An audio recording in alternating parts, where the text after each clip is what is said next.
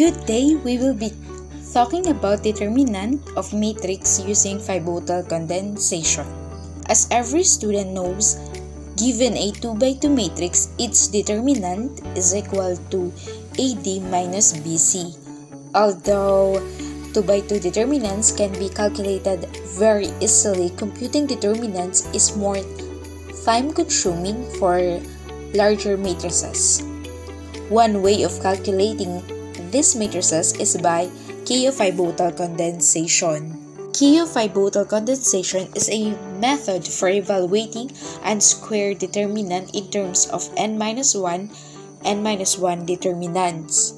The method is repeated on the n-1 determinant to reduce it to an n-2 determinant in much the same way. Continuing in this manner, the original determinant is eventually reduced to a single number which represents the determinant of the original matrix. The formula for this is determinant of A is equal to determinant B all over A ij raised to n-2. A represents the first element or the pivot element, while n represents the number of rows and columns of the matrix. In order to fully understand this method, let's have an example. Let's find the determinant of matrix A. This is a 4x4 matrix. First, we will choose our pivot point. It must be a non-zero number that may be a negative or positive number. In this case, I choose the 1. Then after choosing the pivot element, we will apply the formula, which is the determinant of A is equal to 1 all over A, which is the 1 raised to n, which is 4 minus 2. We will be focusing on this row and column. Take the two elements, which is the 1 and 2. This 1 and 2 is common for row 1. 1, 2, 1, 2, 1 and 2. Then, negative 2 and 1, 0 and negative 5, 3 and negative 1. Next, we have 1 and 1, which is also common for row 2. 1, 1, 1, 1, and 1, 1. Then, we have negative 2 and 0. Negative 2, 0. 0 and 2. 0, 2, and 3. 3 and 3. Then we have 1 and 4, which is common for row 3. For these square matrices, have negative 2 and 2, then 0 and 1, then 3 and 3. We can solve these square matrices by using the basket weave method.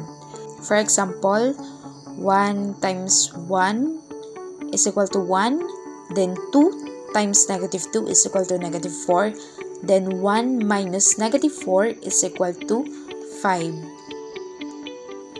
After computing that, we have 5, negative 7, 2, 2, 0, 10, 1, negative 9. As you can see, first we have 4x4, and then after that it reduces to 3x3. This will be our matrix B, and we will again get the determinant of this matrix. Again, we will choose a pivot element. In this case, I choose 2. And then we will again create a 2x2 matrices. we will be focusing on this column and row.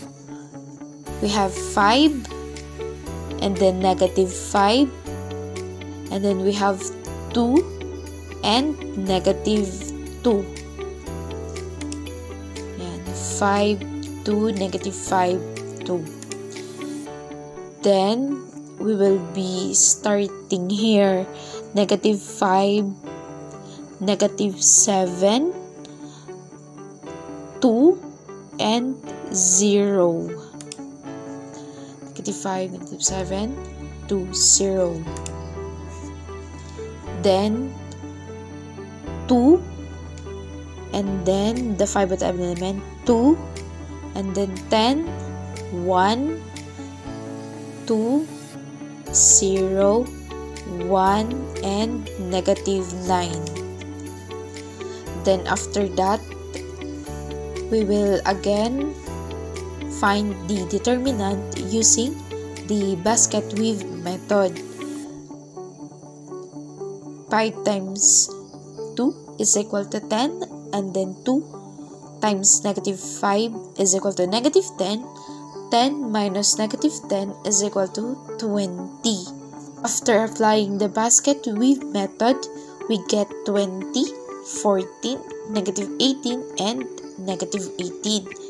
Since we have a 2x2 matrices from 3x3, don't forget to apply the formula 1 all over 2, which is our pivot element, raised to 3, which is the number of rows and column, minus 2. We can now solve for the determinant of the matrix A. The determinant of A is equal to 1. It came from this times 1/2. It came from this times the determinant of this matrix. The answer will be -54. That's all for today, and thank you for listening.